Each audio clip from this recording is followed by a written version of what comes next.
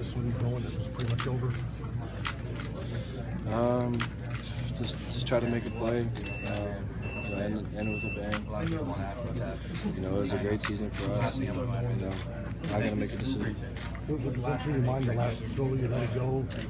Saw the other guy picking off and closing it out last second. Yeah, I mean, just trying to make a play, just threw it out. You know, made a great play on it, and just ended it in. Defensively, from them, what do you think was the biggest reason why you guys were able to have so much success in that first drive? And it seemed like they slowed you down pretty much. You know, they did a good job of executing. You know, they came out with a game plan, and they did a great job of, you know, finishing tackles and not allowing us to get first downs. And you know, we didn't finish drives in the red zone, and you know, it cost us. Two stats you guys are really good at this year, Marcus: points off turnovers and third down conversions. Those didn't go your way tonight. What was the difference? You know, they just did a good job of mixing it up on third down.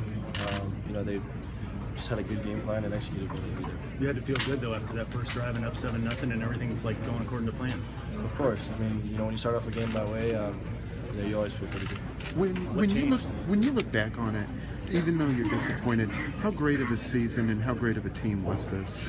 Yeah, I mean, you know, it was a great season.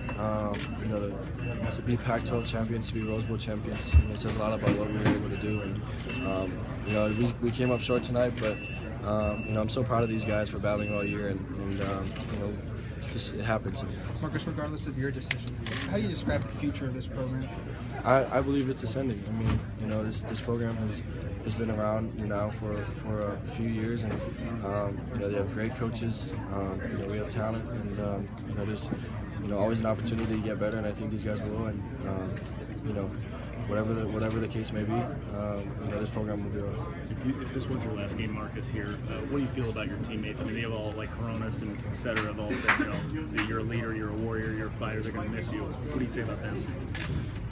I mean, I love those guys. I mean, that's why you play the game, and you know, the relationships that I've built here, you know, will last a lifetime. And you know, these guys are truly special, and you know, I was part of a special team, and I'm truly blessed for it and grateful. How's the shoulder?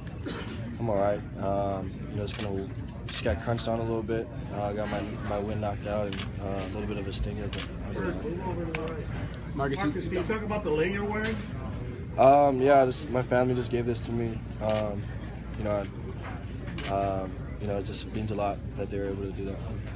You're always pretty even keeled, it seems to us at least. How do you handle this emotionally? I'm sorry? How do you handle this emotionally? You seem like you always try to keep your emotions kind of easy. Yeah, I mean, you know, it hurts. You know, I can't really explain it more than that, but you know, just try to control your emotions as best you can. Marcus, that last drive, game's decided. You guys are going out there for the last time together, you and Coronas. What was that like? What was that moment like?